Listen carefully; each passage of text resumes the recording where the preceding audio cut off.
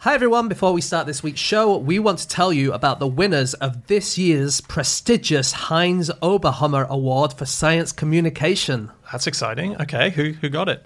Us! No! Yes! That is amazing. It's so cool. And what it means is that we get to go to Vienna and we're going to record a podcast there, and it's going to be our 300th episode. And guess what? You can get tickets. That was the hammiest piece of acting I've ever seen there at the start, by the way, guys. But that is indeed correct. If you are listening from Vienna or Austria, or if you fancy a trip there on the 25th of November, then go to nosuchthingasafish.com and you'll see the link there to get tickets and see us perform our 300th episode. Is this an award I see before me? Oh, God. Oh, that was good. No, pipe down. On with the show.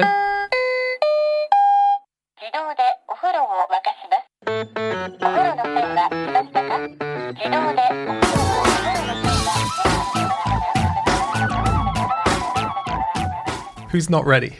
I'm not ready, but carry on. Jane's not ready. Hello and welcome to another episode of No Such Thing as a Fish, a weekly podcast coming to you from the QI offices in Covent Garden. My name is Dan Schreiber. I am sitting here with Anna Jasinski, Andrew Hunter-Murray, and James Harkin. And once again, we have gathered round the microphones with our 4 favorite facts from the last 7 days. And in no particular order, here we go. Starting with you, James. Is it really? I thought it was one of you guys first. My fact this week is that the US Navy's Doomsday aircraft, which was designed to survive a nuclear attack, was recently taken out by a single bird. Okay, this was in the news. A few people might have seen it. The US Navy called it a Class A mishap. That feels like something that would be in a P.G. Woodhouse novel. I tell you what, Jeeves, this is a Class A mishap we've just had. It was the E-6B Mercury. It's a Boeing 707, which supposedly, if there is a nuclear bomb that goes off nearby, it's supposed to be okay.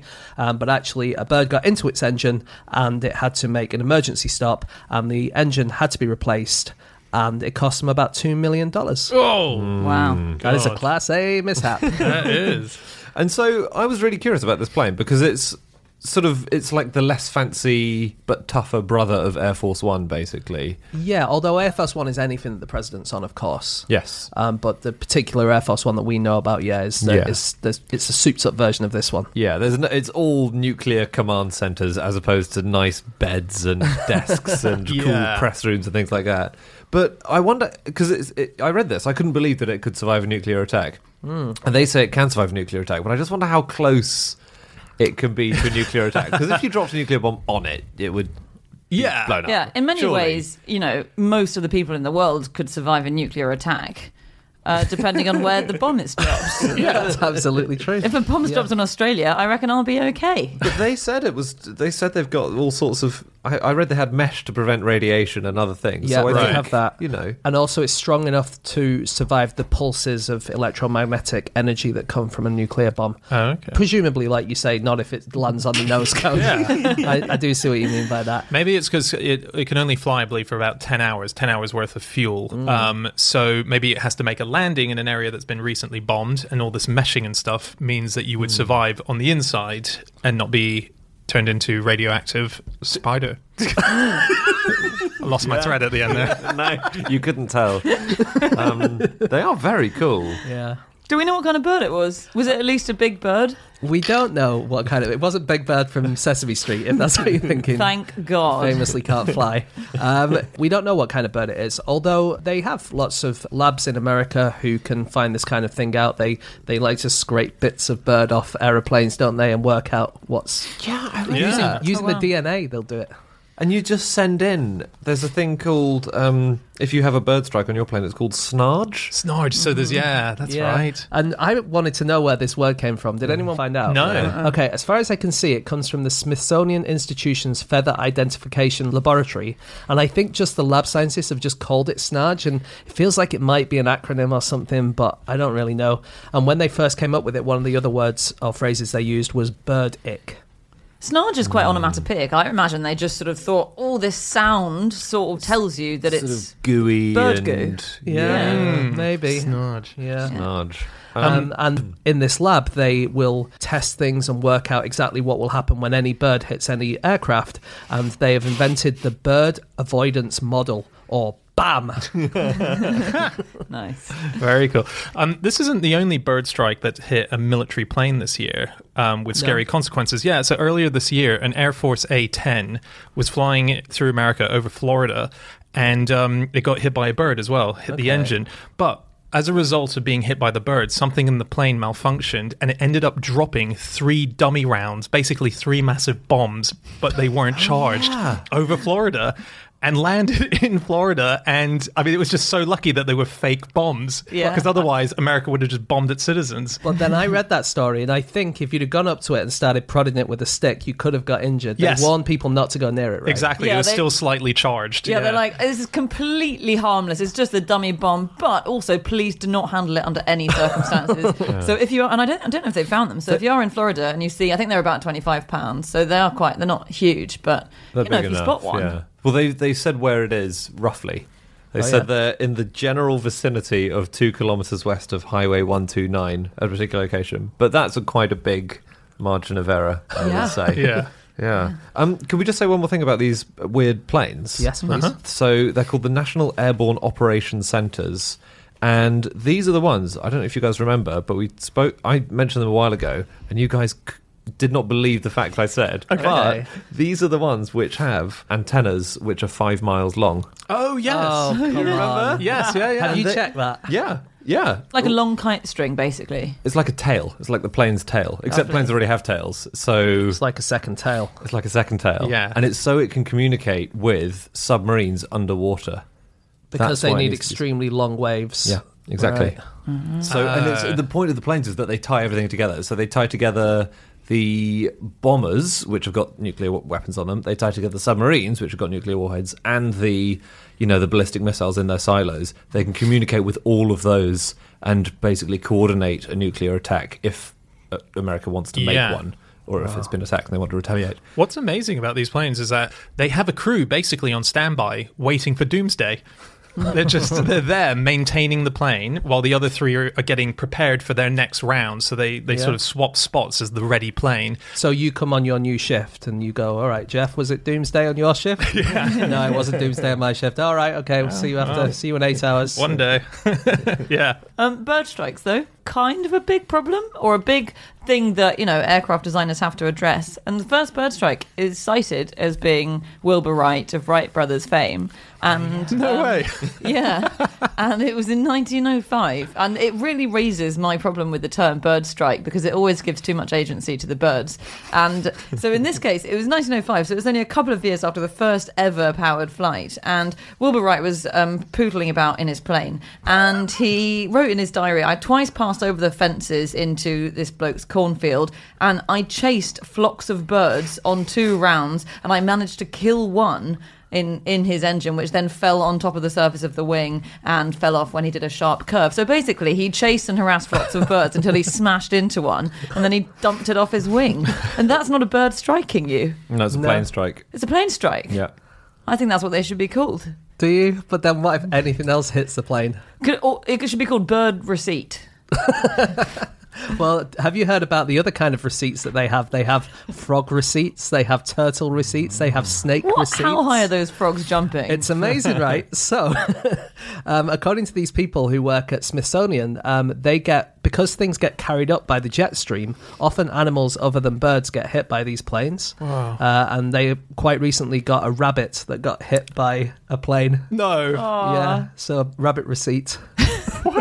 Sorry, how does the rabbit get into the air? It's pulled up by the jet stream, by a tornado, or it's got to be quite rare. it sounds unlikely, doesn't it? But this was actually in a I Smithsonian. believe you guys believe this, and you don't believe a plane could have a long antenna. I'm just trying to explore this a bit. I think a lot of the animal sucks because they are not called bird strike actually by people in aviation. Are they called animal sucks? It's not called animal sucks. They should be. They're called wildlife strikes because of the variety variety. But the other ones who aren't birds seem to be mostly on runways. So in Florida, they have a bit of a crocodile problem, where I think one crocodile did actually jump up and hit the wing of a plane. I don't think crocodiles can jump. They can jump. Up. It flipped itself up to the level of the plane, apparently. Wow. This is the thing that happens in Florida occasionally. I mean, there was one. I know what you're saying, off and on there, but this person who works at the Smithsonian Institution Feather Identification Laboratory said that they had a cat that was hit at high altitude. Wow. What? So Such a shame. Only 8 lives left for that poor cat. Could have been on the back of a broomstick. could have been. Who knows? Who knows how it got there?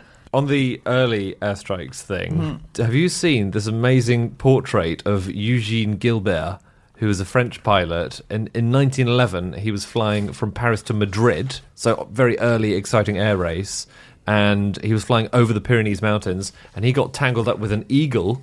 There was a mother eagle which flew down and attacked him, basically, because she was very protective of her area, and he started firing his pistol at it from inside the cockpit of this, what must have been a biplane, I think. Not to wound, just to scare it. To scare it off, yeah. But someone Should have thrown a cat at it. You should. But someone has painted a portrait of this happening, and That's it's an so incredibly cool. epic picture. Wow. That's amazing. Yeah. We should say it's really, really rare as well. Oh, yeah. So I think the amazing stat is that since 1912, there have been 250 deaths from bird strikes due to all flights ever. So it's incredibly unlikely, but obviously still it's quite important to avoid them. And the testing, have we mentioned the chicken gun before? I don't think we have. We haven't, have we not? bizarrely. Wow. So there used to be experiments on plane engines in the testing phase where you would fire a bird from a gas cannon into the engine and see what happened, basically. And they've now replaced it, with a block of gelatin, which is the same really? density as, for example, A chicken. Chicken's a bad example because they're flightless. They're probably not going to end up in the engines, but Yeah. yeah. But they, I as a think, goose. Easy to get, though. Easier to pick up. Very true. Chicken. Yeah. And they used to put frozen ones in, didn't they? And one theory was that, well, there are a few reasons you might do that. One might be because a frozen one would be basically as hard as a bird can be. You're not going to get a harder bird than a frozen chicken, but are you you? might as well then just do it with a rock. might What's as using well. a frozen chicken? Well, one of the reasons is because they thought that if a bird was flying in and it was about to get hit, it might tense all of its muscles because it thought it was going to get hit, and that would be similar to I a believe frozen that. chicken. Yeah, That's exactly what you would do, isn't that's it? what I would do. Yeah. It is a stressful situation to be in. Yeah. You wouldn't relax and go floppy, even if you knew that was what you're supposed to do to increase your chances of survival. Apparently, these days, most of the testing is by computer simulation. That makes which- more sense. It does make more sense, but for me, it's not good enough. No. No, I want to be flying in a plane that's had a chicken fired at it. Do you know what it is that kills the plane? I would have thought it hits the engine and then it snarges all up and then it can't spin round, it gets really hot and it sets on fire. Can I just quickly say Interesting. excellent use of snarge? I don't think snarge is a verb. Oh, is it not? But I think maybe it's it could any be. kind of word, yeah. Yeah, right, fair enough. Does it accidentally make one blade smash into another blade, and then that causes all the... It bends one blade in the engine. So what they're trying to do when they throw the chickens at it is make sure that the blades can withstand the chicken blow without bending, because as soon as one bends, then the engine stalls. But the worst thing that can happen is if it hits, or if something hits one of the fan blades in the engine, or if there's just a bit of wear and tear and they snap, which does happen every few years. And that's the main plane sort of hazard that they're trying to test against, because if one fan blade snaps, then it turns into kind of shrapnel. So it's spinning around really, really fast. It's inside the engine, turns into shrapnel, and then it flies through the engine. So it breaks the whole engine down. And so they have to do these, like most of the money goes into doing these crazy tests where they have these fans. So like picture sort of a ceiling fan. And each blade... Calm down, Andy. I'm just remembering last week's podcast at the Moulin Rouge. You're not a plane spotter. You're just a plane fan spotter. Each blade costs about the same as like a luxury car, about 50 grand. So each fan is worth about $9 million because they're really special shapes, and they have to be an incredibly special, light but strong material. And then they have to throw stuff at them or explode them to see if they can still function with them exploded. I've got a couple land-based bird strikes. Okay. Non-plane related. Okay. So, do you know the Le Mans, the car race? I do. The town of Le Mans is twinned with Bolton. Is it? Yeah. Really? Hey, that's cool. So 1953, the winner was a guy called Duncan Hamilton, I believe his name was. And Duncan Hamilton won it despite being absolutely pissed off his face. He was so drunk. He and his buddy had done a practice circuit before the race. And this is a bit confusing, but they had the same plates as another car that was on there, which apparently is illegal. And so they got disqualified from the race. So they thought, well, we're on holiday. Let's just go to the bar. Got absolutely tanked. And then the guy who was the manager of the Jaguar team, who they raced for, called Lofty England. Wow. He should be the head of the Brexit party. He persuaded the organisers to let them both race, but they were completely smashed, but they did it anyway. And in between the pit stops, they were desperately trying to sober up Hamilton with coffee. So it sort of change your wheels and give you a drink. And this is a 24-hour race. It's one of the most long, hard, enduring races. But halfway through the race, or not halfway, but along the race, a bird flew into his face at 130 miles an hour. But they think because he was so wasted, he kind of shrugged off the pain of it and managed to continue and won. They won the race despite being smashed in the face. That would take your face off. I know, Well, right? It depends on the bird. If it was a wren, Yeah, it'd if be it fine. was an albatross. Yeah, big trouble. Well, there was a thing, Fabio, who is Who's Fabio? Fabio's a male model. He appears on romance books. He was in the I Can't Believe It's Not Butter ads. It's weird that you expected us to know that, but if I'd had to guess, I would have Fabio. said he was a male model. He's the male model. He was on, I think, something like 200 romance novels. Yeah. You know, he looks like Conan the Barbarian. You know, he's got this huge flowing blonde locks. Huge mane. Very muscly. The most Guys, calm down. We know who you're talking about He's a now. handsome guy. Yeah, he was known as the most beautiful man in the world. Anyway, he was opening a roller coaster, and so he was on the ride. He was going 73 miles an hour down the first drop when a 10-pound goose flew into his face. Oh my God, I'd love it if the photo went off just at that moment.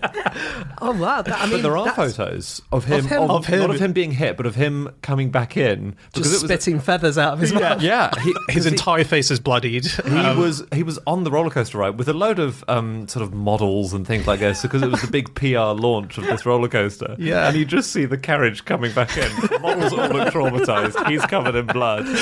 He's got a broken nose. I think. Do you not think it might have been a jealous fellow model who's just taken a goose on and thrown it backwards? Were his looks ruined forever?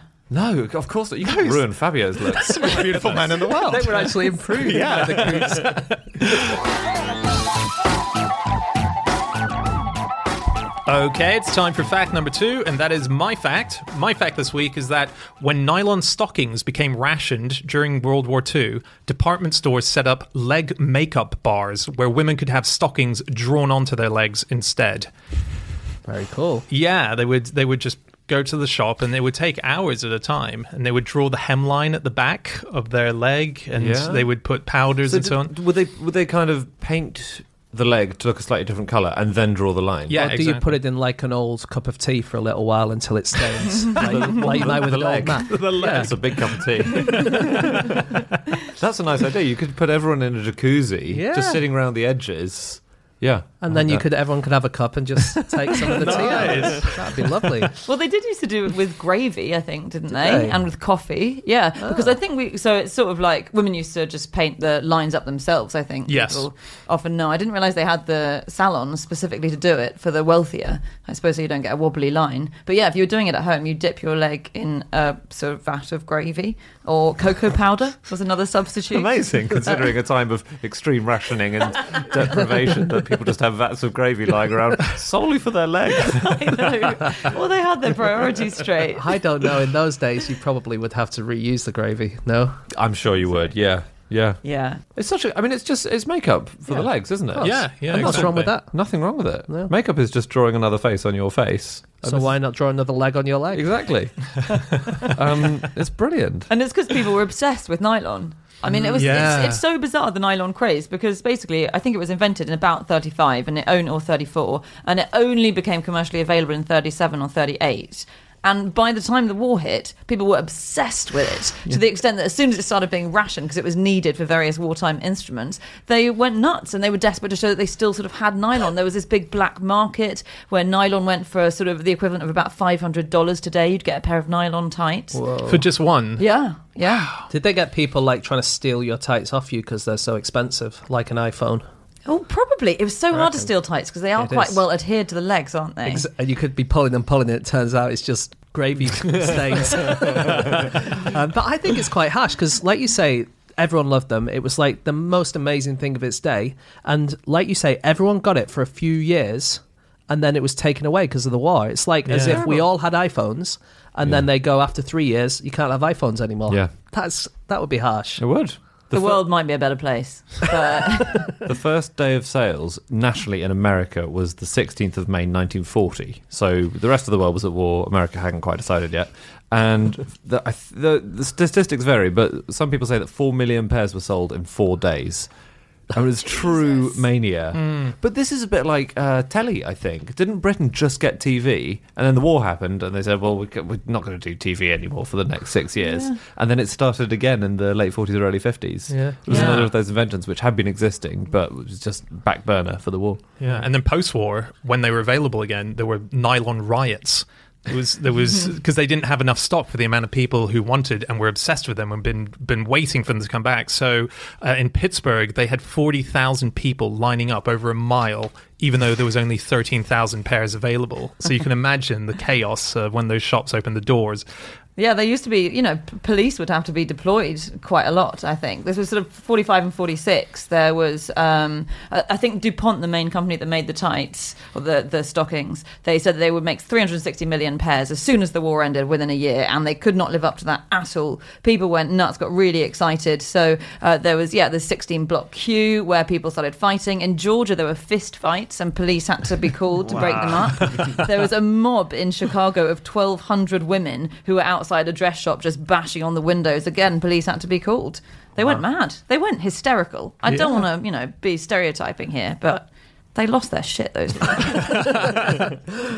People were scared of nylon partly because it had this weird process by which it was made. It was full of acid and stuff, and partly because there was just this huge furore about it, so there's a backlash. And all these rumours went around about what it could do. So people thought it would give you cancer of the legs. They thought it melted in hot water. I don't know why you'd go in hot water wearing tights, but it was that.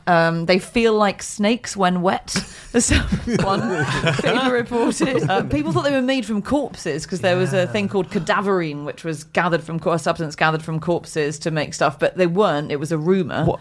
Wait, so cadaverine didn't exist? I think it did exist. It was a chemical that you could get from rotting cadavers, that comes from rotting cadavers. I think that's a word that people used for just like, human snarge, basically. Human snarge. But the thing is with this is it was a very smelly process.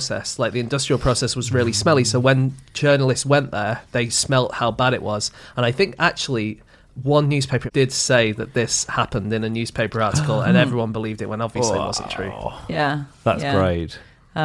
And there was I think there was one other report in a paper of a woman who was standing at a bus stop, and the bus went past, and the exhaust fumes of the bus stripped the nylon off her legs completely. And there were all these rumours that the nylon would just fall off your legs. That sounds like a Benny Hill style. Was it? I think people thought they might burn. Did you say? Yeah, melt. Sort of melting on you. Because it's basically a plastic, isn't it? It's polymer. Yeah. So it makes sense that it would just melt onto you. Doesn't it? It actually could a bit. If it was too humid, the air, or too damp, then it could start melting down your legs. Really? God. There is a problem with nylon and health today, which is nylon tea bags. So they started coming in about 12 or 13 years ago, and I found articles from the time saying, hey, great new nylon tea bags, no more of these boring paper tea bags. And they're silky and they feel nice, and it turns out they're plastic. Obviously Plastic's bad for you. Plastic's bad. So is that most of the ones that I would get down the shop? So they like that, or not really? So a normal packet of PG, I think those are all paper, except sometimes they're sealed with a tiny blob of glue. Got it. But some coffee shops sell them in, and they look kind of weird and different. You mean the posh ones, where you get something that's posh and it feels like a bit like silk? Well, really posh ones are made of silk. But if you can't run to Andy's for tea. if you can't run to a silk bag, someone will fob you off with a nylon one, and they've been studied. So every single silky, plasticky tea bag releases 11.6 billion microplastics. These are very, very, very small. Jesus, and 3 billion? 3 billion nanoplastics. And those are extremely tiny. Smaller even still. smaller. Yeah, but they are They are bad. So scientists tried feeding them to water fleas, which are little sort of tiny lobstery animals, and they became very stressed, and their exoskeletons swelled up. So it wasn't good for them. So, but it means that what you're saying is, in your cup of tea of posh, but not that posh tea, then you're getting it into your body. And basically, I mean, they're going to find this in years to come out. I mean, it's going to be, when the Romans had lead in their pipes, and they all went crazy, and everyone knew it was because of the lead in the pipes. That's what it's going to be. We're just eating plastic all the time. Well, aren't the bristles on toothbrushes plastic? They're nylon as well. Yeah. Do you think this is going to be the explanation for sort of Brexit and Donald Trump and all of that? It's actually just like, how we've discovered that the Salem witch crisis was, people say it's caused by the ergo from the dodgy bread. Yeah. It's going to be that we were just eating microplastics. That's it. Okay. Yeah. I'm so glad about that, because I hate those tea bags. They make awful tea. I don't think they're very permeable. They're not permeable enough. That's exactly correct. Yeah. So pretentious places serve them, and you don't even taste any tea. Yeah. I read an article that said that when they were trying to come up with the name for nylon, there were over 400 options for what they wanted to go for. Wow. Yeah, and there's a few that we know of. So one was Kliss. KLIS, which is silk backwards, because this was a knockoff product. Instead of silk, wasn't it? That's why it was so big. Exactly. Yeah, this was like the cheap replacement, the affordable replacement. Neuron was one, which is actually no run, so no run, tights don't run, because the tights don't run. And then there was Dupero, and it's a shame it wasn't called that. Dupero, DUPAROOH. I think it's more like Duperoo, Oh, Duperoo. Yeah. Like Duperoo, like Winnie the Pooh, Duperoo. Okay, cool. Yeah, sorry, I'm pronouncing that wrong. Super Duperoo. Super Duperoo. Yeah. Okay, so that was an acronym. It stood for DuPont pulls a rabbit out of a hat. Yes, and DuPont was the manufacturer. Yeah. Right? Yeah. We should say why they banned it, because the reason it was so amazing was that it was another material which replaced silk, basically. And before the war, America imported, I think it was 80% of all the silk made in the world was imported, and 90% of that was from Japan. So obviously, when the USA and Japan were at war, big problem.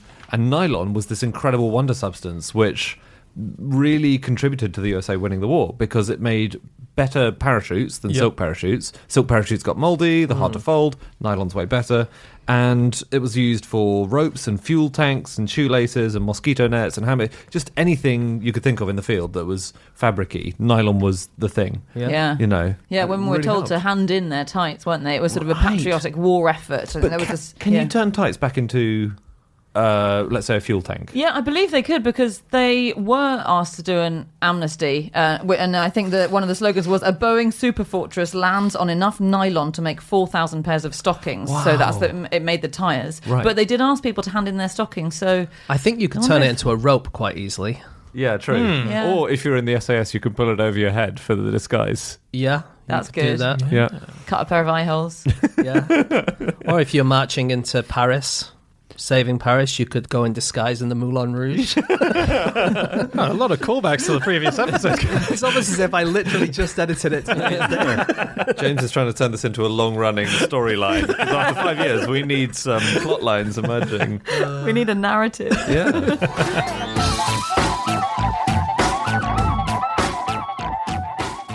Okay, it is time for fact number 3, and that is Chazinski. My fact this week is that more than 80% of Japan's temples have suffered from raccoon damage. And it's really sad, because raccoons are not even native to Japan, obviously, but they've swarmed there the last few years, and they're one of the main causes of damage to the temples. So the advice to anyone out there who's thinking about getting a raccoon for a pet is don't.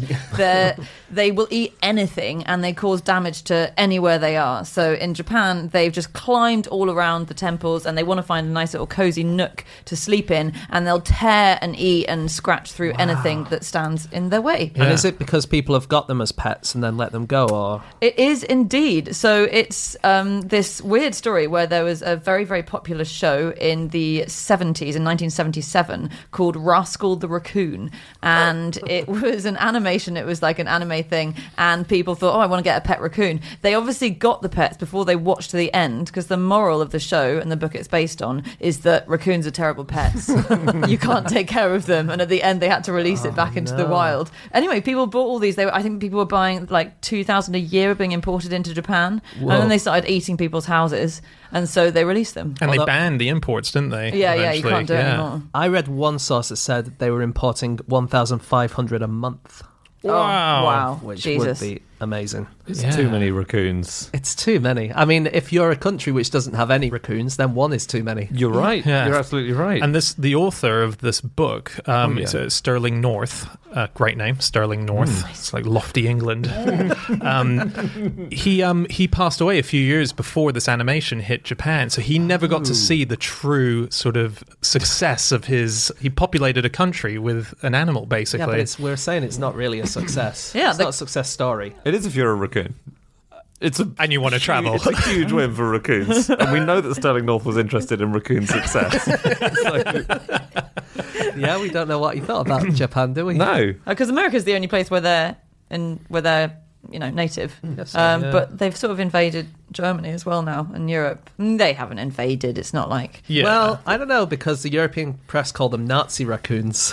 Did they? Yeah, as in if you look at any article in the last 10, 15 years from some of the more salacious press, I must say, they'll say Nazi raccoons coming to the Netherlands or Nazi raccoons coming to France or something.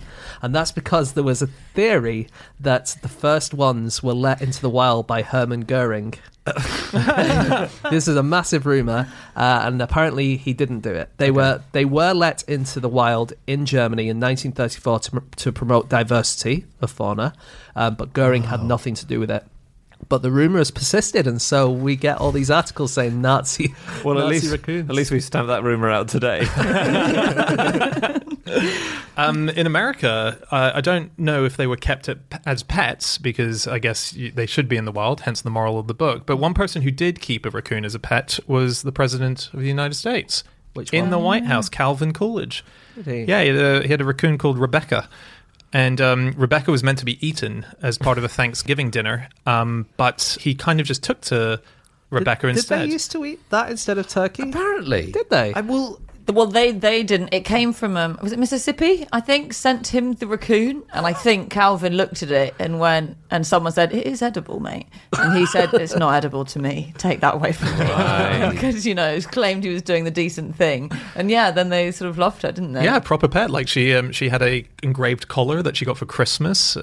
She was a good pet. Did you read that Christmas when they gave her the engraved collar, the present that they got their son was a coat made of raccoon fur? Nice. That's a good warning to Rebecca to behave. It's isn't it? very good, isn't it? Yeah. But the collar from the raccoon was made from the wrist bone of that child, wasn't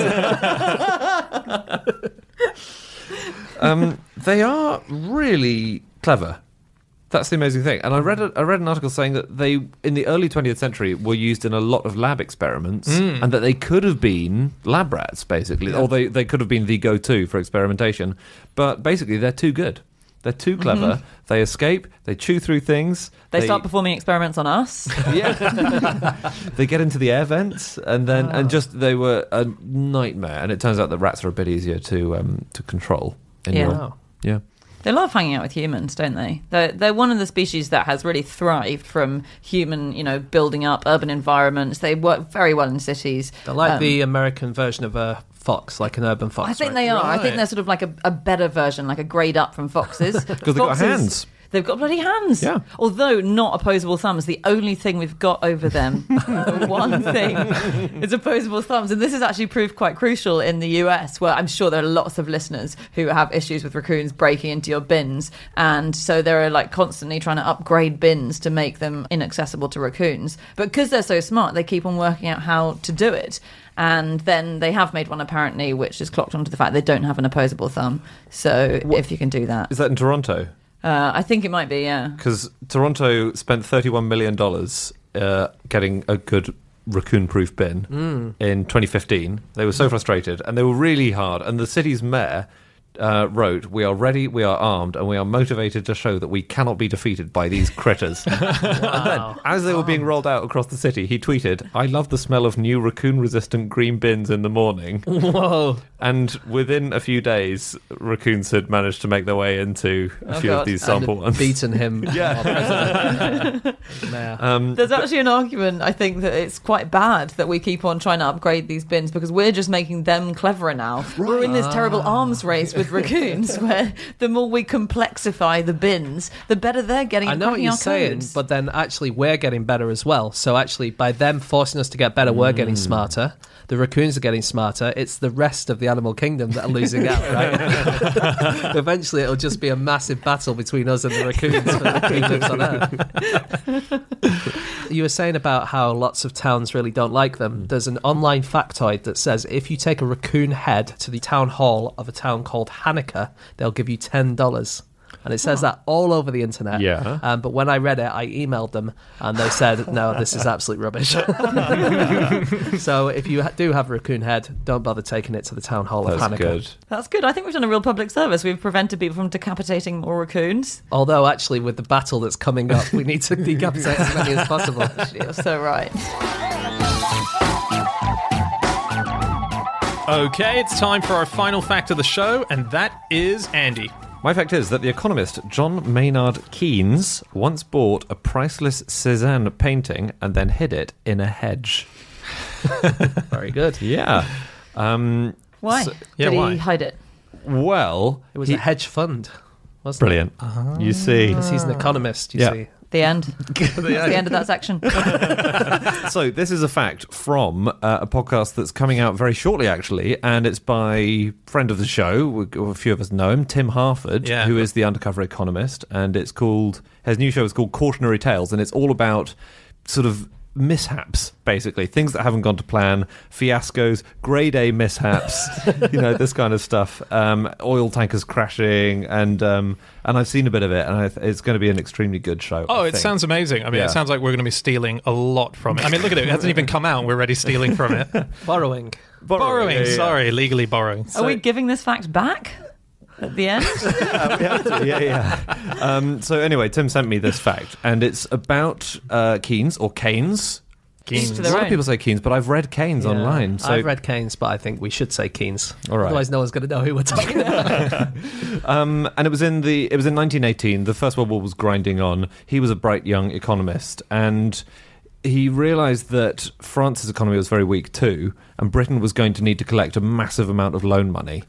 And he wanted to buy up artistic masterpieces on behalf of Britain, so then the British government wouldn't need to collect quite as much loan money. Britain would have a lot of new artworks. Got it. And also, he felt a bit embarrassed about working for the war effort because he was quite a bohemian, he was quite a pacifist, and a lot of his friends had kind of ditched him over his stance in the war. Oh. So he got Charles Holmes, who was the director of the National Gallery, on side, and he found a huge art auction that was happening in Paris. All of Degas' collection was being sold. And they went to the auction. Holmes had shaved his moustache so he wouldn't be recognised as the director of the National Gallery. Wow. Just in case. And the auction was really quiet because Paris was in the middle of being bombed by Germany at the time of the auction, so not many people turned up. And Holmes bought over 20 masterwork paintings, and they had a sort of blank cheque from the government. They had £20,000, which is a huge amount. And Keynes bought himself a Cézanne.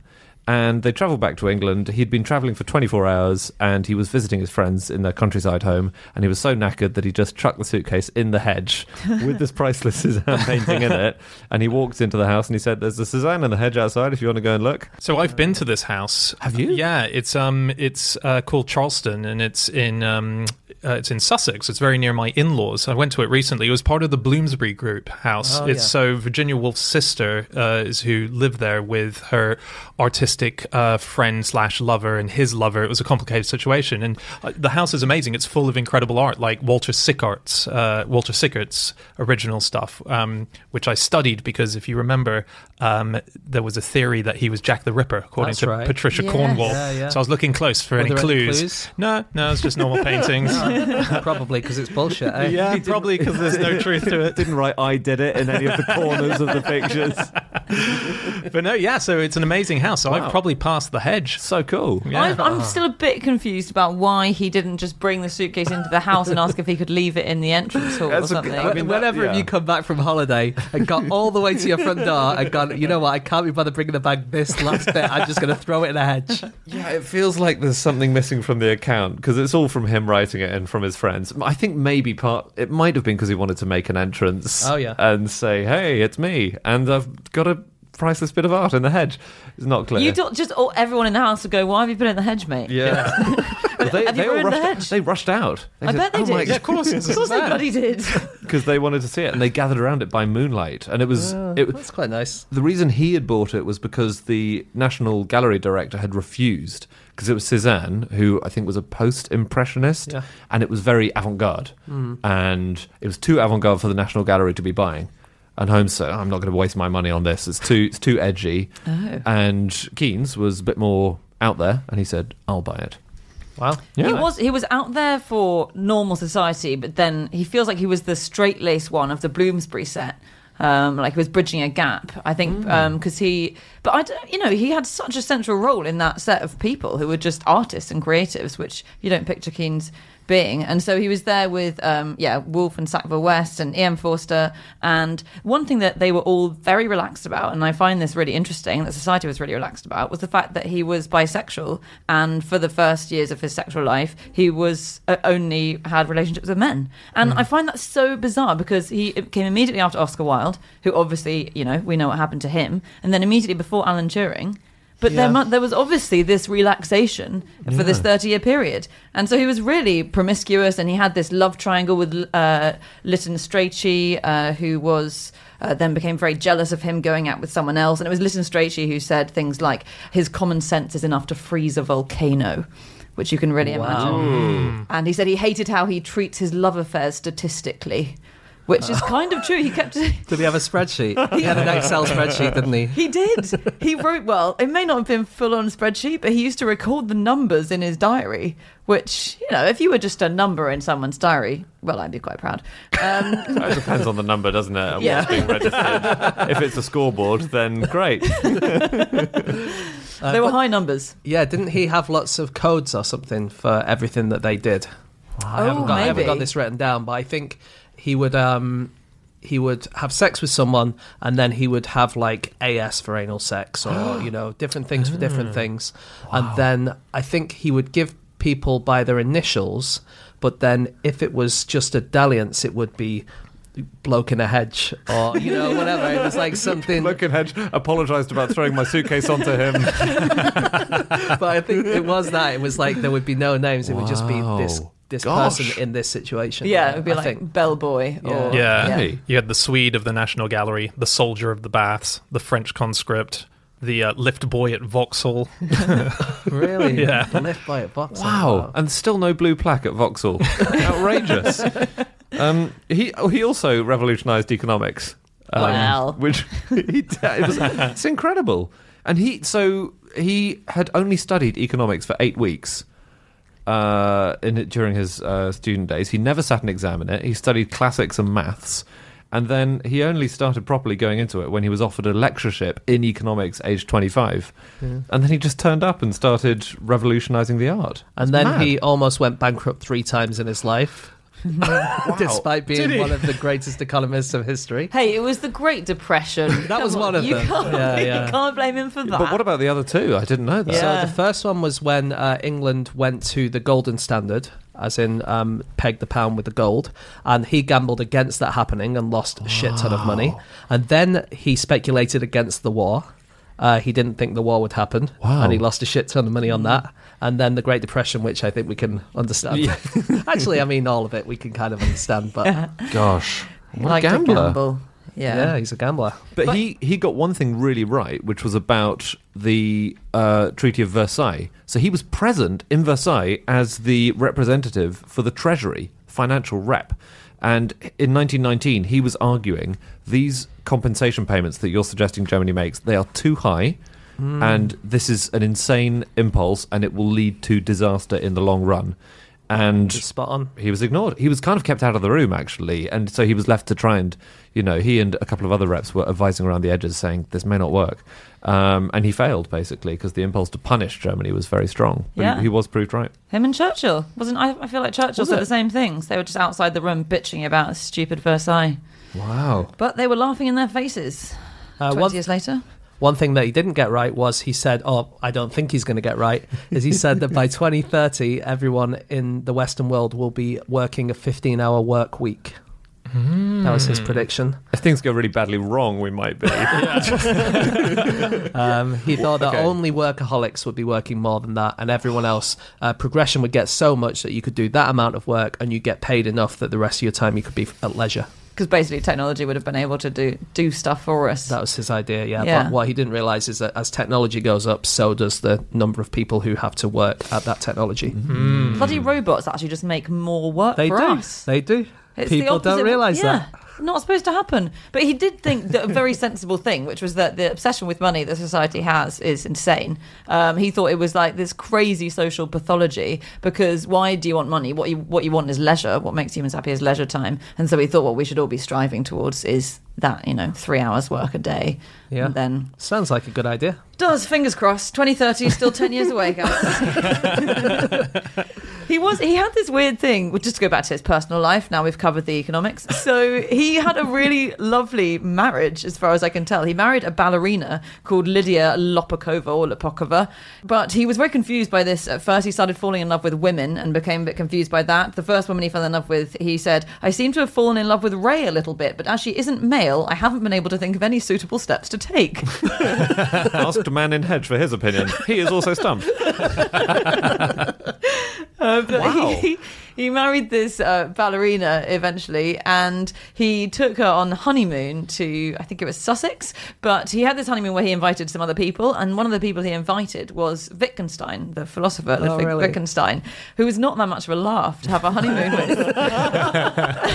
Actually, it sounds really unpleasant. Apparently he spent the whole 6 days making her feel like shit. She was a bit lower social class, maybe he wasn't as intellectual. Did. Yeah, making her feel really stupid. And eventually she apparently made a remark about how beautiful a tree was, and he said, what do you mean by that? Challenging her to explain herself, and she just burst into tears. What an absolute cant. When Keynes first saw his future wife at the ballet, I read, he described her as a rotten dancer with a stiff bottom. Wow. It's not very nice, is it? It's not very nice. Although actually a stiff bottom, I don't know, that could be a nice thing, the stiff bottom. Yeah. It's so often not when paired with rotten dancer. Wow. I have a couple of art things, just of hidden art. So a few years back, there was a guy who was watching a movie with his daughter, and in the movie he was watching was Stuart Little, and in the movie, in the background, he noticed this painting that looked suspiciously similar to a lost avant-garde painting that was from Hungary. So, sorry, can I just say, Stuart Little isn't animated, is it? Stuart Little himself is animated, but the rest of it, it's got Hugh Laurie, and it's, so in the background of the house that Stuart lives in is this painting, and he's going, I swear to God I've seen that painting from somewhere before, and he had a little black and white picture of it. It was 90 years old and had been lost for 9 decades, and he got in contact with the production and he said, do you still have this painting? It took 2 years for them to get back, and eventually the lady who was in charge of the dressing for the house said, yeah, I found it at some market, I bought it for nothing, and they've now established that this is the lost work of an artist called Robert Bereni. It took 2 years to reply to an email. It was a very successful film, Stuart Little, and they had a sequel. Had a lot to reply to. They had a sequel to make. That makes me feel a lot better about my email response time. You're right. That is the main takeaway for me as well. Yeah, crazy. Yeah. There was another incident in 2008 where a Norman Rockwell painting, really famous Norman Rockwell painting, was found hidden behind a false wall. And it was worth $15.4 million. And the reason that happened, it was this weird story. So it was really famous because it had been on the cover of a magazine in the 50s, and it was bought by a cartoonist called Don Tract Jr., and he just bought it for $900 in 1960.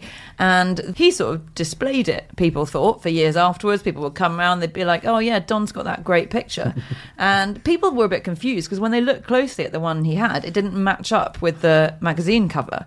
So a bit odd.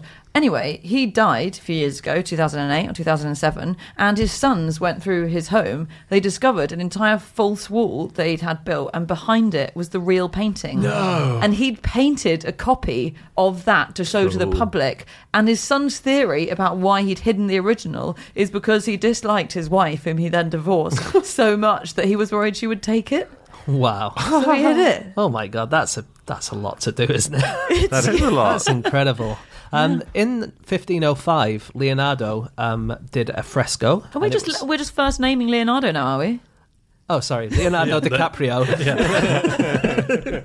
Leonardo da Vinci made this fresco, and it was in the Grand Meeting Hall of Florence's Palazzo Vecchio. Okay, and then the Medicis came along, and they decided, I don't really like that. I want something else in that place. So they commissioned the architect Giorgio Vasari to renovate the room and to put something else in its place, which means that we've lost that fresco. But we know that Vasari was a big fan of Leonardo, and so we think that he probably wouldn't have destroyed it. And in that room, if you go there now, there are 2 words painted in the whole room, and they are Cerza Trova, which means seek and you shall find. And we know that at another time, he has, in another time, put a fake wall in place to hide something that he didn't want to damage. Wow. So we think that somewhere in that room, there might be Leonardo's lost fresco. Wow. Cool. Hang on, how hard is it to search a room? Well, yeah, but I guess if he's got art on the wall, He's painted his own historical fresco painting. Yeah. Just tear it down. I guess Leonardo versus... Apparently, and I'm quoting this from the article I read it says, excavation has been tangled for years in the famously convoluted Italian bureaucracy. It's actually the people who worked on Stuart Little who were in charge of this renovation. How many fake walls are going to... These are going to be tiny rooms eventually. Yeah, you're right. I'm sure you used to be able to fit the dining room table in here. I've got a fact about war art and art being hidden in times of war. So the Second World War, I think we may have mentioned before that all the art in the National Gallery was sent to a cave in Wales. Yeah. And by the end of the war, it was the most high-tech cave in the world because they built a railway inside the cave to move all the art around. Cool. Really cool. And I really like how it got there. So the paintings were sent in post office vans and Cadbury delivery trucks to avoid attracting attention to them. Oh, wow. Oh my God, I can't think of anything I would be attracted to more than a Cadbury's van driving through my village in It's Wales. true. And you're right, Wales, suddenly hundreds of Cadbury's delivery trucks are driving through. In the war, when chocolate was rationed. Exactly. But there's one painting which gave them such problems. So it's by Van Dyck, and it's a portrait of Charles I, right? And it's a biggie. It's 12 feet by 9.5 feet, and it's on a truck. So I presume it was wrapped up. But there was a very, very tight bend in the road just before they get to the thing. So there's no other way of getting there. Mm-hmm. Very tight bend in the road. And at that same point, there's a railway bridge over the road. Mm-hmm. And they calculated it would be possible to do it, but you'd have to pivot really carefully. And they didn't want to take the risk. Yeah. So the way they solved it was they took up the surface of the road. They just destroyed the surface of the road to get several more inches of clearance. Wow. Cool. I know. They just because it was such an important piece of art. That's amazing. And if you go there now, you can see at the point where the bridge is, the curb is really high above the road because the road is several inches lower. Oh, it's still there? It's still there. Oh, I'd love to know where that is. That's amazing. Which Van Dyke are we... Dick? Who are we talking about? Yes, Dick Van Dyke and Leonardo DiCaprio, the 2 famous Renaissance artists. Okay, that's it. That is all of our facts. Thank you so much for listening. If you would like to get in contact with any of us about the things that we have said over the course of this podcast, we can be found on our Twitter accounts. I'm on @Schreiberland, James @James Harkin, Andy @Andrew Hunter M, And Jasinski. You can email podcast@qi.com and get the reply within 2 years. Yeah, or go to our group account at No Such Thing, or our website, nosuchthingasafish.com. We got everything up there from upcoming tour dates to all of our previous episodes, links to our new book. There's also a behind-the-scenes documentary. Plenty of stuff up there. Check it out. But we'll see you again next week. Have a good one. Goodbye.